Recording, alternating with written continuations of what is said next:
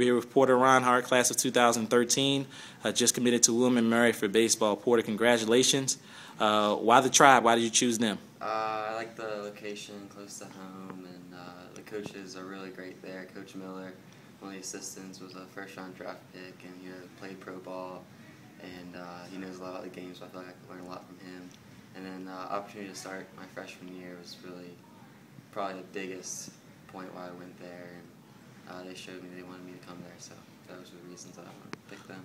What other schools were in consideration for you? UNC, I visited there, UVA, Maryland, Wake Forest. They're just too big and wouldn't start right away, so I like William & Mary a lot. Absolutely. I know you enjoy playing. You want to play right away. Talk about the season coming up. You guys have a lot of guys coming back. We have a good group of guys coming back. We got Jansen Frazier, who's addition, who's going to put up some big numbers for us, and Jack English, Tyler Yates, Charlie made the Carolina ECU, and Worth Osgood, and all those guys are going to be really good for us this year. So we're really excited. And what are you trying to improve on individually to improve your status even more as a player? Me, just getting faster, hitting the ball farther, as always, and hopefully set us up for a state championship win this year.